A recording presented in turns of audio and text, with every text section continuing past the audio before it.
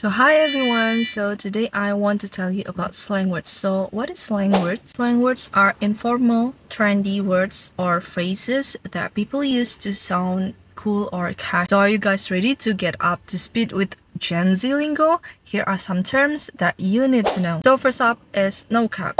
When someone says no cap, they mean they're not lying. Like, that movie was amazing, no cap. Slaps. So when something is really good, like a song, you say it slaps.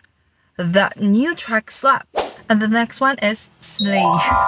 This term means you killed it. For example, you absolutely slayed that performance. Okay, the other one is main character. So it means somebody who's confident and in the control of their own life.